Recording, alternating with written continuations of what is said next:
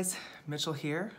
Mitchell in Minnesota is my channel name, as you can see by the name on the channel. First and foremost, I'm trying something new with lighting, so we'll see how that goes on the lighting front. We'll see. I think you can see me a little bit better than in my previous video, which was only my first video. This is only my second video, so you know, we're learning new things as we go.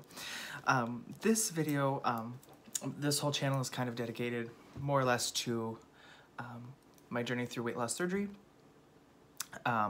as well as things I'm doing in my weight loss journey, i.e. Vitamin reviews and what things look like from my perspective versus maybe yours or people that you know or people that I know or anything like that. So this video is going to be about some of the specific things, you know, what's in my Bariatric Bible, also called my patient handbook, and I'll go with that here in a minute, but just to get some stats out of the way, currently I am 261 pounds with a goal weight of 180, I believe, is what I put down for my wanted goal weight. Anything under 200 is awesome. Makes me very excited to think about that. I am a lap band, I have a lap band. I had a lap band placed in 2011.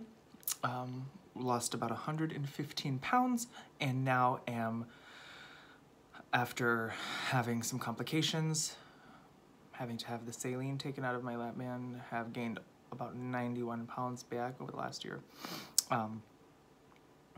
So very frustrating. Well, since March of 2017 when I had that. So it's about a year and 5 months.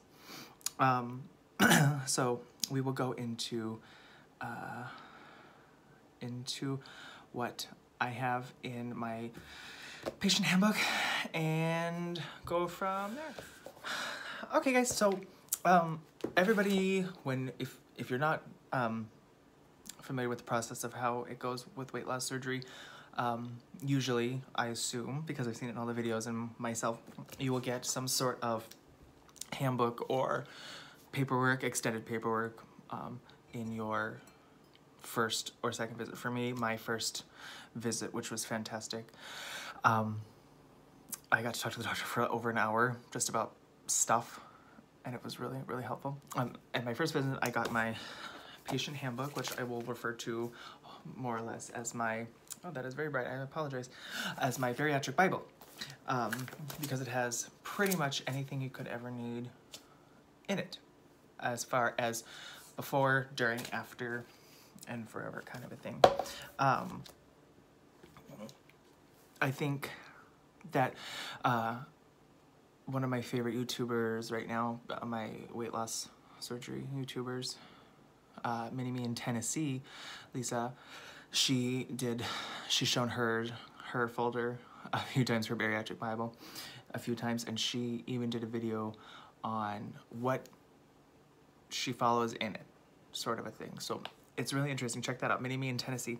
But for me, I've tabbed a few things I want to talk about because a lot of it's pretty standard, but is what it is. So again, I totally forgot this stat at the beginning. My surgery will be on August 7th, my birthday, 2018, and I will be having my surgery with my surgeon, Dr. Jeffrey Fazen, at St. Joseph Hospital in St. Paul, Minnesota, where I live. So I'm just gonna kind of look down for a second. So the first thing that I really wanted to kind of talk about was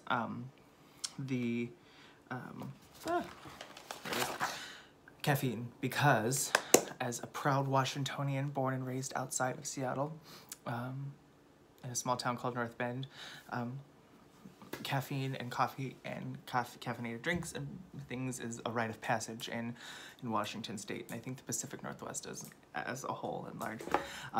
So I've seen so many things on different channels, and different YouTubers are saying different things because that's what their Bariatric Bible and their doctors tell them. Remember, I am in no way, shape, or form a medical professional. I am some guy sitting in his dining room doing a YouTube video. But you have to go by what your doctor says. So my doctor, it says, say goodbye to caffeine. That's a hard one. Because even with my lap band, my doctor allowed me to have caffeine after about 6 months. So what I found was interesting, and the reasoning behind it, I'll read you a little bit of it. Caffeine is a diuretic, therefore it can dehydrate you. You will need to increase your water intake to 12 ounces for every 8 ounces of caffeine you drink, which would make sense because you can only drink so much after having had a weight loss surgery, specifically the VSG or the RNY. Caffeine can interfere with your body's absorption of iron and can cause stomach pouch irritation, which could lead to an ulcer. Caffeine is also a stimulant. Can stimulate your appetite, causing you to want to eat more and return to snacking. It's difficult for many people to say goodbye to caffeine, but it will help you to become healthier. Remember, decaffeinated does not mean caffeine-free. I did not know that. 2 cups of decaffeinated beverage equal 1 cup of caffeinated beverage. So that is one of the harder ones, I think, for myself. Like, I'm sitting here right now with a cup of coffee. So it's part of who I am as a person. But this is what my doctor and my surgeon and at my hospital are telling me to do. Other people's doctors say, hey, have some coffee after 6 months or a year or whatever the case may be. Unfortunately for me, my doctor said, no more, done. Insurance. I just want to touch on insurance for a second. You have to get all of your insurance squared away, and I know for some people, your insurance will make you do a 6-month supervised diet. I did not have to do that because I have dysphagia, which is like vomiting and an inability to swallow due to the lap band. But my insurance did want a few things. I had to go through the rigmarole in a different way with different things. But what I will say is that some people have to have their lap band pulled first, or lap band removed first, not pulled out, that'd be horrifying, and then another separate surgery for their weight loss surgery.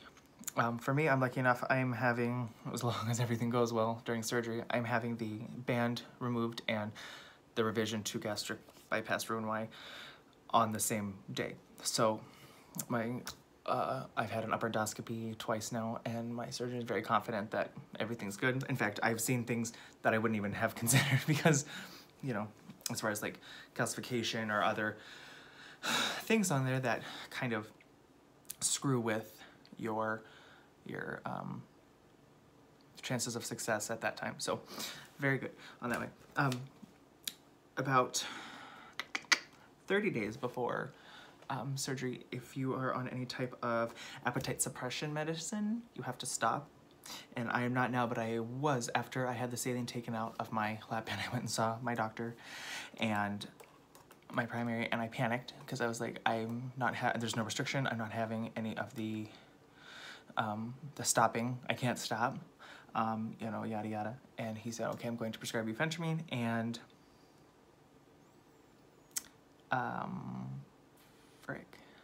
phentermine and what's the other medication? But phentermine specifically is an appetite suppressant, and it is very helpful. Oh, and topramine, or Topamax, I guess is what you call it. Appetite suppressant and metabolism increaser or whatever. And that's something that my surgeon and his office will do for correct circumstances. I stopped it a couple months ago because it just wasn't working the way I wanted it to. So yeah, if you're on anything like that, they say you have to stop it. And then I had a question, and please leave comments in the area below. I have to go off of, after you have RNY, no more ibuprofen or Aleve or Advil or anything like that. Tylenol only. It's not, I think it's NSAIDs or NSAIDs or whatever. NSAIDs? I don't know. Tylenol doesn't necessarily work for me that well. I think it's something that I'll have to get used to, but has anybody had any, have you out there, have you had the surgery, and is there something else that I haven't been recommended to, or is there another type of pain medication, like headache type thing that I can use besides Tylenol? That's my question for that. Last but not least, vitamins. As my book says, taking your vitamins easy as 1, 1, 2, 2. So all of our vitamin regimens are probably similar, but I know for mine, I had to order special vitamins, sublingual vitamins under the tongue, or chewable, or dissolvable. So I have to take sublingual vitamin B12, a multivitamin with iron in it. Some surgeons don't want you to take it with iron in it. They want you to get the ones without it. My surgeon wants me to have the one with iron, and calcium citrate, and vitamin D. So those are 4 daily medications on top of whatever else I'm taking, or you are taking, sort of a thing. And what is actually interesting, I talked to my nutritionist today. I actually had to message her on the MyChart app. I don't know if you've used that or if your hospital uses it. Ask them about MyChart. It's fantastic. So calcium citrate is the only thing that needs to be taken separately about 2 hours after, but my nutritionist says, she's like, you know what, if you're not going to take it after 2 hours of taking your multivitamin, take it. It's better than not taking it all in missing doses. So I'm really going to try to hit that. I've downloaded a couple apps to kind of help me remember to do that. And I'm just going to have to keep calcium citrate in my car and my bedroom and house and work. It sucks because I go all over Minneapolis for work, but it is what it is. And that's a different story all in itself.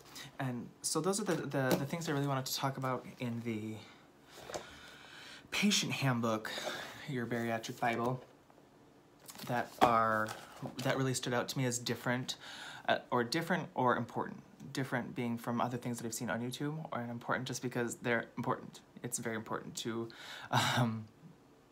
read this thing.